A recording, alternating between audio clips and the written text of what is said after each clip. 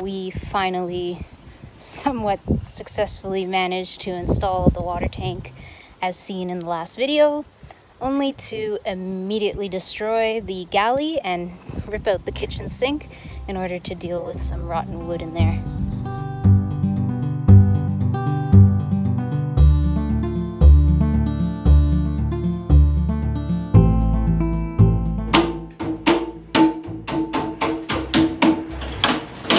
Although the constant new projects aboard Inesperado are driving us crazy, it feels good to rip out the clearly rotten wood.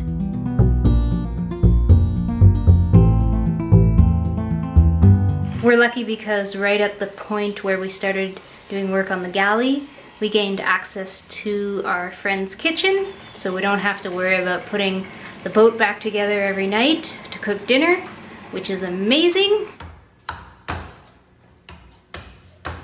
Make some coconut cream. Yeah. This was the opposite. Shit. Sorry about that.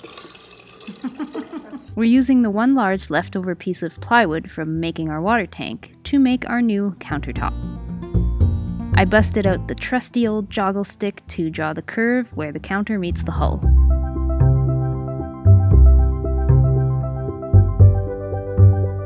And then it was time to make the holes for the two old sinks, which we cleaned up a bit and are in great shape for reuse.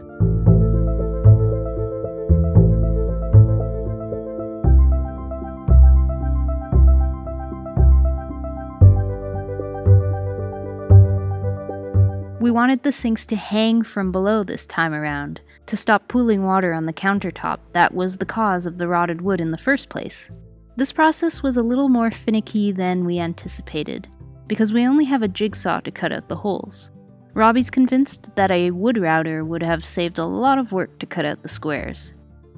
We cut out the holes and got on with the dry fitting of the sinks, with several screws.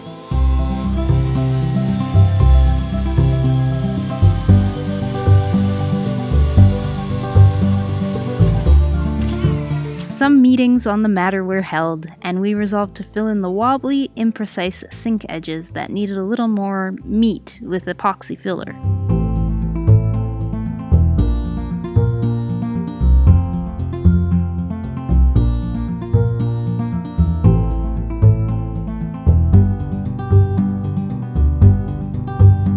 It didn't require much filler, however the process required much time-consuming sculpting. With the sink edges looking a little nicer, we could prepare the countertop with epoxy. When you do a lot of cooking, and when you do a lot of dishwashing, you really start to think about how water resistant you want your boat countertop to be. We laid the epoxy on as much as we could spare, on both the top and the bottom side. Epoxy sand, epoxy sand. But now that the epoxy was flowing, the sander was breaking down. I changed the bearings again, and we had to order a new Velcro pad as well. You can't probably see the difference between the two pads on film that much, but it's night and day between the old and the new. This one won't keep the sanding pad on it at all, won't keep the sanding disc on it at all, and this one hopefully will. With the countertop prepared, we applied the Sikaflex sealant, and it was time to glue on the sinks. Again, with a couple of screws just to hold things in place.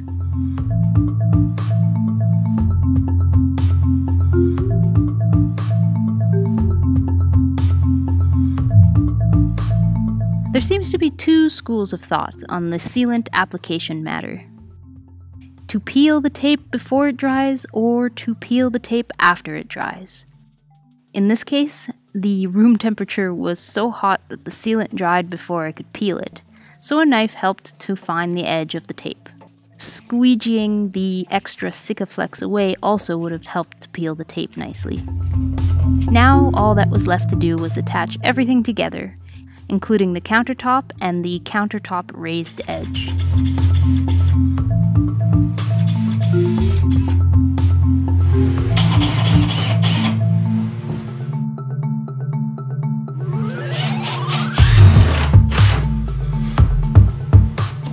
epoxy the shit out of everything.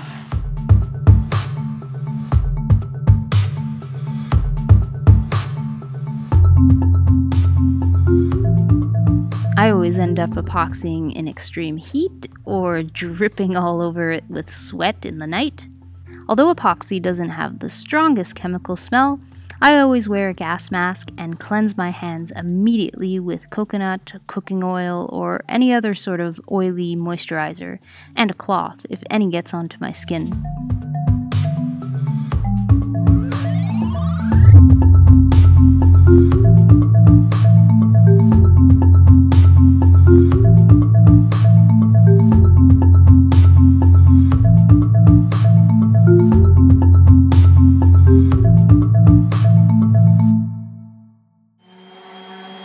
More sanding to get the whole dang kitchen ready for the moment we've all been waiting for. Paint! Our friend Jean got word of our sander troubles and immediately sent us out a new DeWalt that seems to be working a little better than the Milwaukee one.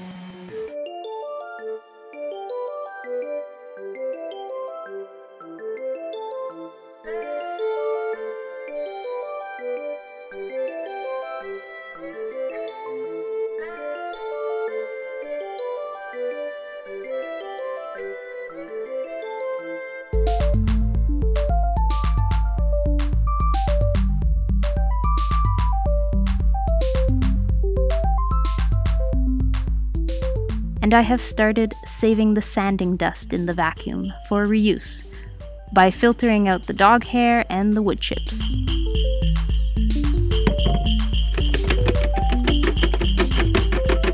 Our friend let us test out a 2-part marine paint that dried exceedingly fast. I don't even know if this is a time lapse. We had to work quite quickly.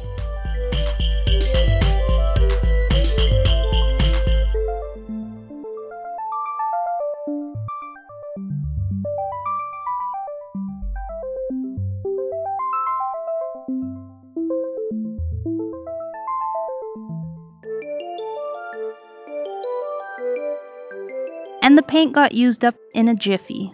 I sanded the next day in preparation for the next coat, whenever we find a way to get another can of the paint, but for now we will just have to marvel at how far this galley has come.